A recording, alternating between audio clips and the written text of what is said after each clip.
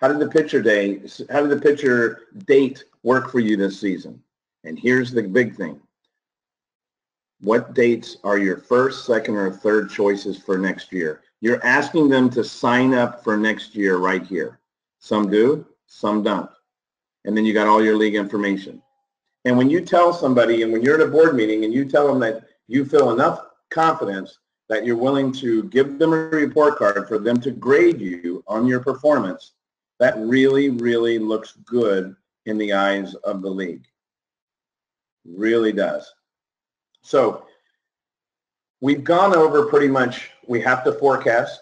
We've talked about salespeople. We've talked about staff. We've talked about, let's just say we've talked about the business of photography. Or let's even back up. We've just talked about business. Doesn't matter what business you're in. If you're what you're selling, you can take all these techniques and you can use these to help out your business. So, you know, they're going to record this. So in a couple of weeks, if you're a member of PPA, you can go back to PPA EDU, which is our education, and you can go back and you can actually watch this. You can watch it with your staff. You can watch it with your business partner who may be working right now, and be able to share this